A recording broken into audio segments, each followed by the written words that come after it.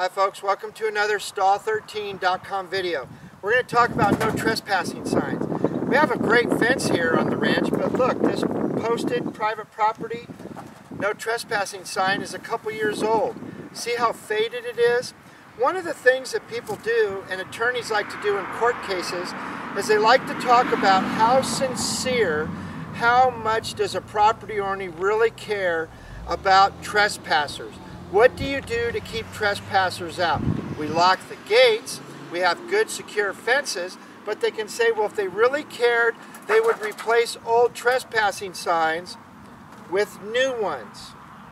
You know, these trespassing signs are both about $1 to $1.50 each.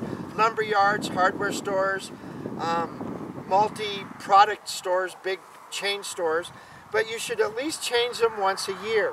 You want to make sure that you always have something that looks like this, that is real bright and shiny, instead of something that's faded. Well, everybody knows what these are, but we're talking about the nitwits, the stupid people that are going to climb under the fence, go over the gate, that are going to disregard this. The same kind of people that will tear them off the fence or shoot holes in them.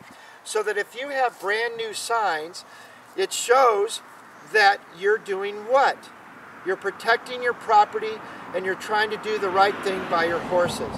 Once again, folks, it's always the little things that make a difference if whether you have a faded sign like this or you have a brand new one like this. What would you rather have on your property? What makes a bigger statement? This or that? Take care of yourselves and take care of your horses.